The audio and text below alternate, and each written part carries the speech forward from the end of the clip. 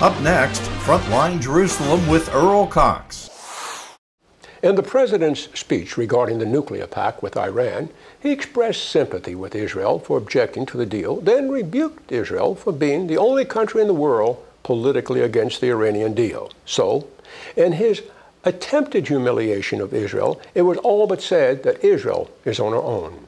But Israel is not alone in her objections. However, the objections expressed by the Arab countries are mentioned only quietly. Israel has been unfairly undercut politically, making her look isolationist, when in fact others have also raised objections, and rightfully so. The Iran deal will surely lead to a nuclear arms race in the Middle East, and Israel knows this, and so do a sizable number of members of Congress. I'm Earl Cox in Jerusalem, reminding you to support this station because it supports Israel.